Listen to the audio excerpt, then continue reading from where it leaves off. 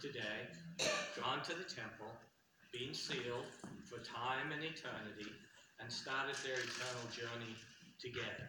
You're stuck with me. We're here to support Chester in having married Courtney.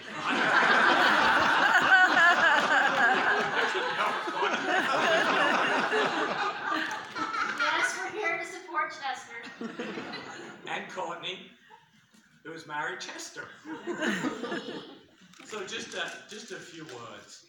They're taking the second step towards a new beginning and a new life together, not only in this life, but into eternity. Members of the Church of Jesus Christ of Latter-day Saints have a special perspective in regard to marriage. When we marry for eternity. And as that commitment is made, as we kneel across the altar from one another, that comes into our everyday decisions, when we have our joys, when we have our challenges, when we have a sickness. We're there for one another, knowing that we will be able to be together as we stay on the covenant path for eternity. The ability and desire for one human being to love another is perhaps the most precious and fulfilling gift that has been entrusted to us. We each know that our Heavenly Father gave us our Savior, Jesus Christ, because of His great love for each one of us. As we learn to love one another, as friends, as family, and especially today, as husband and wife, we're emulating that love that our Father has given unto each one of us. It is an all-consuming task, a lifelong endeavor, the journey we've been preparing for all of our lives. Loving someone is a reason to stretch beyond our limits, to become more for the sake of the other. It is to look into the soul of your loved one and accept what we see. Loving is the ultimate commitment which challenges humans to become all that we are meant to be. And what is that? To become like our Heavenly Father. As we each strive to be like our Heavenly Father and like unto Christ, we become closer to one another. And ultimately, we become one. And that's the challenge Paul gives us in the New Testament, to become one in heart and mind. And that's the challenge that we each have in our marriages and in our lives as we develop our relationship with our Heavenly Father. Some counsel for you. You received a lot in the temple today. Yes. My sister gave me this counsel, and Sister Cook and I have always kept it. We always kneel beside our bed and say our prayers at night, and we don't go to bed ever angry at one another. I challenge you to do that, to always include Heavenly Father in your marriage, in your decisions, and you'll have joy. Would you like to do the vows or the rings first? Probably the vows. Yeah. You have the vows, you gotta give me mine.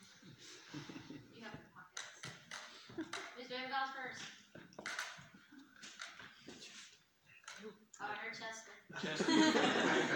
His first husband decision here. You weren't fast enough. Okay. Courtney, on this day of joy and gladness, joined together as husband and wife, I promise to be a loving partner. You have shown me your kind heart and have never stopped loving me fiercely. I will always take care of you and give you all that you need and desire. I wasn't born in Texas, but I came down here as fast as I could. I never could have foreseen what has happened to us these last few years, but from what we have learned has made us grow stronger together. I vow to love and serve you in the hard times as well as in the fabulous ones. I will be there to hold your hand, give you a hug or cuddle just because you need to. Okay. I will remember how we met at Institute all those years ago, how we exchanged notes the old-fashioned way. Your words meant a lot to me and make me want to be the kind of husband that you dream of. I hope to live up to those dreams. I've told you how little that I have nighttime dreams, but don't let that stop me from daydreaming. I know my dreams and aspirations will let us have a life full of joy and progression. When we decide to start a family, I promise to be true and faithful to my covenants as husband and father. In these latter days, it is never more important to keep growing in our faith in the Lord and to attain that happiness and success that we all seek. Courtney, my love for you will ever grow. You are my sunshine in the cold days and my constant eternal companion. I thought I was moving here just for the climate, but really I am here for you.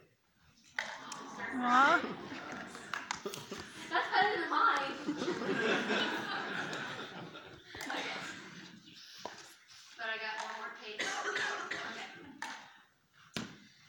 Vows to my Chester. To my sweetest chestnut, you are by far the greatest blessing to come into my life. If I had to choose you or the Texas jackpot, then I guess I would need you. Stop laughing, Dad. Then I guess I would need to pick up a second job if that means keeping you. That's why I vow to always treasure all the things you give and do for me. I won't ever be ungrateful for the generosity and kindness. I know you have the memory of a cute green-eyed goldfish, so I'm vowing to remember all the important things for you and be there to help you lighten your load when things get too heavy. When I see your eyes light up, talking about your incredible, inspiring family, see, I included you guys, it has me looking forward to our eventual family one day. No, we ain't having 12 kids. But just knowing the father of my children, open parentheses, Ren. Oh, I put child, parentheses, Ren, close parentheses, because I don't know how many we're having. Puts my mind at ease, because I know they're already halfway to perfection. So I vow to be a loving mother that your kids will need.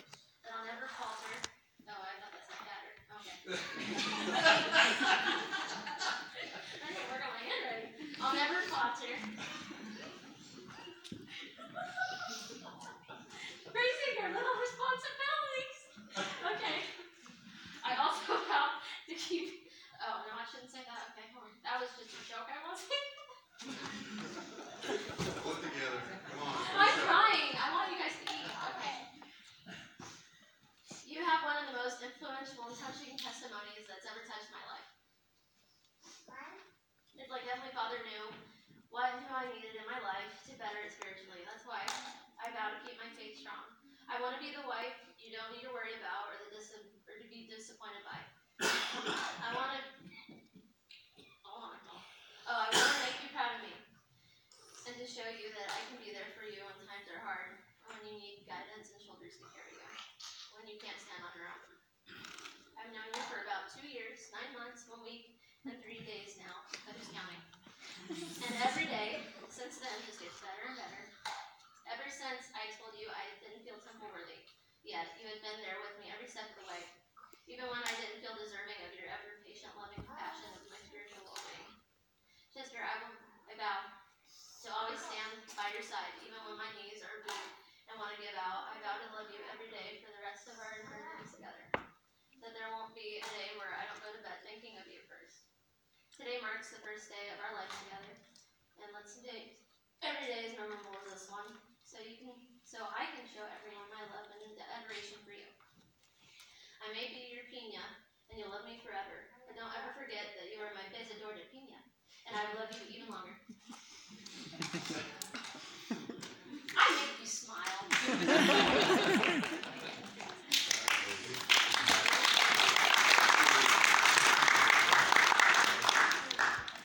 Keep my vows.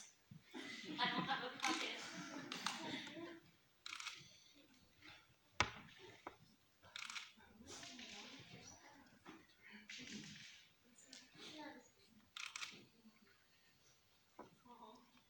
Oh, I should do this. For some reason, I'm thinking you were going to do it.